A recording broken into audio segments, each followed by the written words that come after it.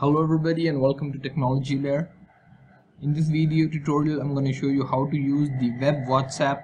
That is the cool new feature introduced by the WhatsApp where you can access your WhatsApp on your personal computer. You don't need any BlueStacks or any other different app player to run this. Just what you need to do is you need to go to web.whatsapp.com and you need to scan your QR code using your WhatsApp. You need an updated WhatsApp, so we'll go to our mobile and check if our WhatsApp is updated.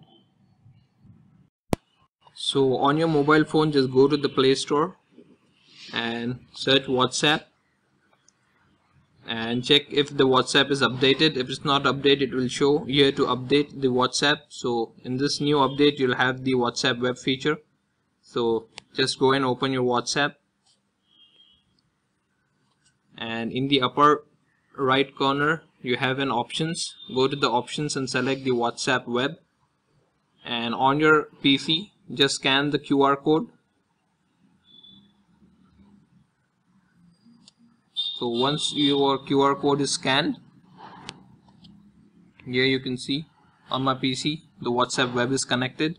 So here you can also see that keep your phone connected. The message is showing us keep your phone connected. So to use this feature, you should always have your phone connected to the internet. Your WhatsApp should be connected to the internet to use this feature.